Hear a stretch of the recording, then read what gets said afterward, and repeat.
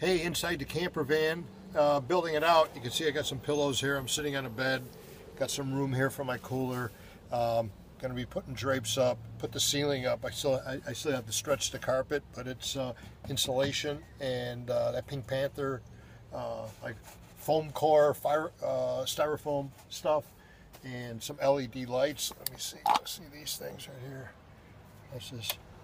Look at those. I mean, they're so bright I have to turn them around backwards right there. So I don't need to use the interior lights. And what else here? Oh, I'll show you the bed. So I'm sitting on the bed. Looks kind of comfy, huh? It's going to get hot in this thing, so I'm going to get this window popped out and put a window that opens. The back door's open, but some places where I'm going to go, I'm sure there's going to be a lot of flies and mosquitoes. I got screens for the front windows right there, and right there I got screens for that.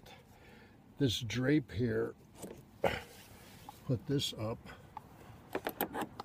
so that'll cover the cabin right there. And I got shades for all the windows, the reflective shades, but they'll also be for when I go to sleep at night, so there's no light getting in. And oh, underneath here, so I got all these containers that are filled up. Can you see that?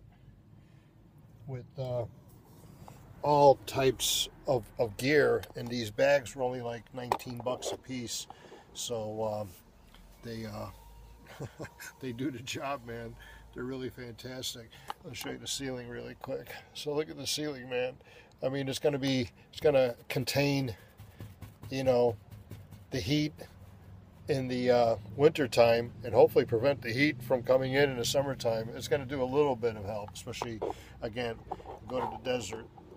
Joshua Tree, because it's going to be really, really hot over there. But anyway, this is going to be my pad pretty much this summer, and I'll be hanging out. I know I'm going to outgrow it like really quick, but you know, I purchased this on a whim. The guy gave me a really good deal. He goes, "Come on, if you buy it today, I'll give you all these great things," and he did. So I got a great deal. So we'll see how it lasts. Got a great navigation. Just put in the rear camera.